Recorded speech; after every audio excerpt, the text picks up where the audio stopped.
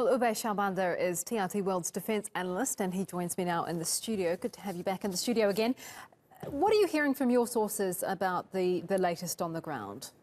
Well, we're seeing some extensive clashes in the northern part of Afrin province on the Turkish border, where the Free Syrian Army and Turkish commandos have captured a series of villages, strategic villages, that were used as infiltration routes by the YPG terrorists. These villages were also used as key launching pads for cross-border attacks. We've seen some footage of a network of tunnels and concrete bunkers that were also liberated by Turkish commandos and the Free Syrian Army.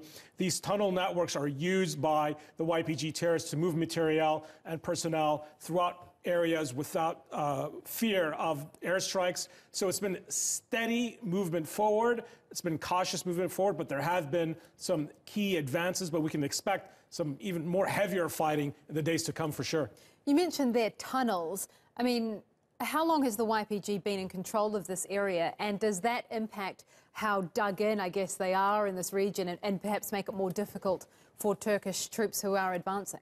Absolutely. The YPG has had many years to build defensive bunkers both in the mountainside and underneath houses, networks within the villages. The YPG essentially took over the entire province by late 2011, early 2012, as the Syrian uprising spread and the YPG took over local control of the city of Afrin and the entire province. So at least since 2014, the YPG terrorists have been fortifying their position, and they've been building infiltration routes, both cross borders into Turkey, as well as into neighboring villages that are controlled by the Assad regime. So you can also look into key infiltration and escape routes in the southern part of Afrin province that borders the Syrian regime-occupied village of Nubal and Zahra. We have some unconfirmed reports from opposition sources that this is the route that the YPG could be potentially moving in reinforcements from other parts of Syria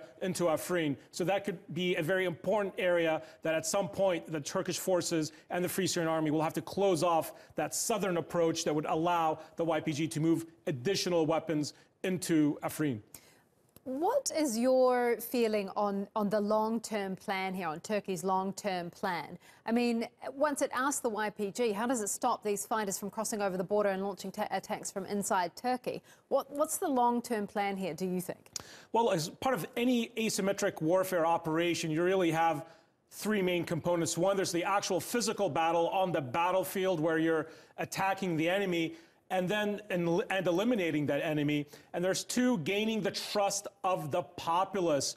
You have to build that trust of the community, of the tribal leaders. And three, you have to win the information warfare component of this operation. So it's going to be multifaceted. This is going to be a very complex operation. You have to sustain these gains to prevent the YPG and Daesh from re-infiltrating and re-emerging. And you do that by working with the Free Syrian Army, who are sending messages out both in Arabic and in Kurdish. We saw earlier a Kurdish member of the Free Syrian Army talking about how the Kurdish community in Afrin and in Syria is not inherently supportive of the YPG. The YPG has been imposed upon them. So that social aspect after the actual physical fighting is going to be crucial to sustain the trust of the local populace that you're liberating them from YPG oppression.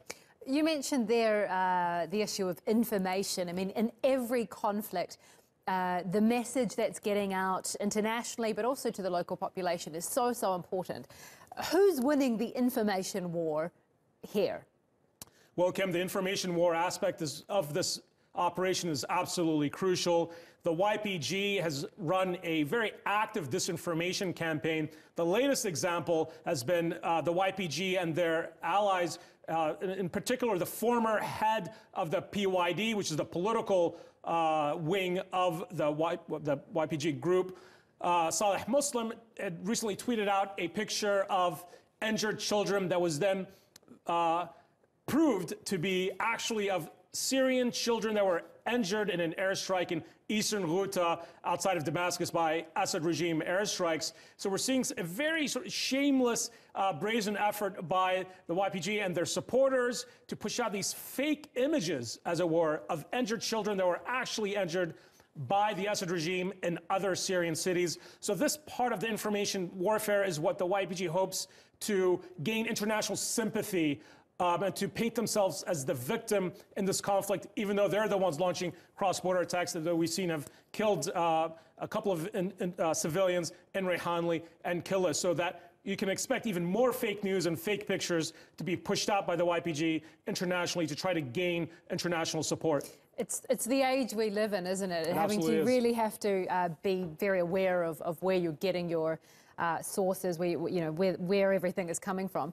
Just finally, this idea of a safe zone that's been floated by the US or Turkey's been talking about, and Turkey said no, the relationship between Ankara and Washington really has to improve before that's going to be discussed. What do you make of that?